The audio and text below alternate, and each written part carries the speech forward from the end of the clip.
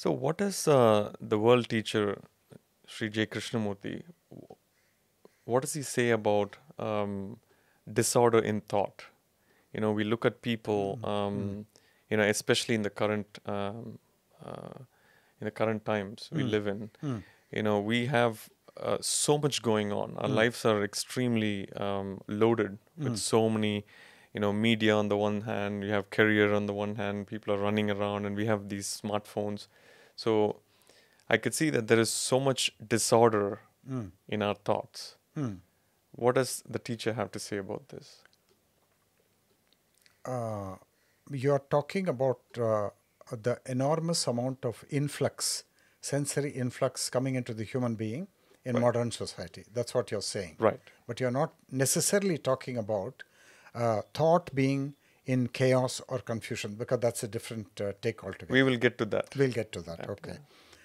So yes, a barrage of information and a barrage of sensory influx is getting into the psychosomatic system. And it may be difficult for it to handle that volume of influx of sensations and information and everything. That is one thing.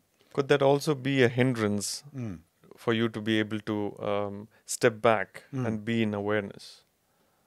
It is. Some time It's ago, a major hindrance.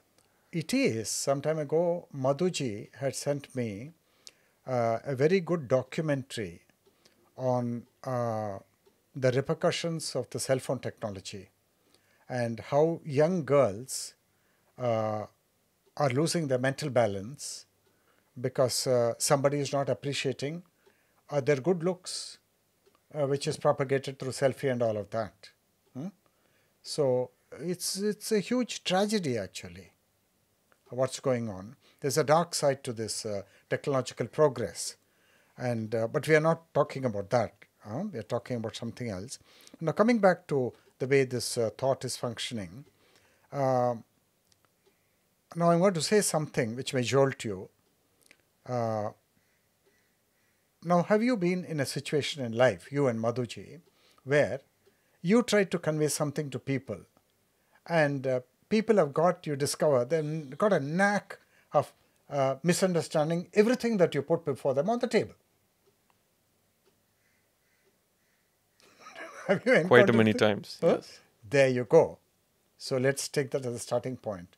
So there is a certain negative capacity in man that he has got a way of misunderstanding everything. And we have got to go into that. Why does he misunderstand? He misunderstands reality because of his self. The self pollutes and corrupts the influx which is coming into him because it's got a secret agenda, and all its purpose is only to go behind that agenda and to have it fulfilled. Therefore, it does not have the capacity to face reality as it is. What do you say to that?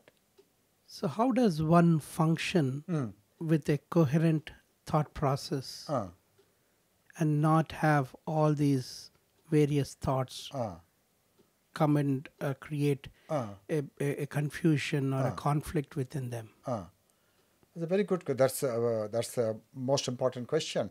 I think it's a question of understanding the nature of consciousness, understanding the place of thought. And Krishnaji always says that thought has to be used in many areas of life. And there are some areas where thought should not be used, obviously. It should not be used.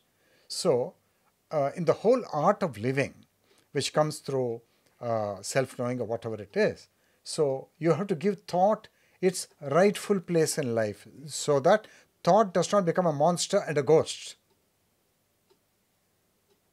But honestly, in your experience, will you vote for the proposition that thought is very often a monster and a ghost?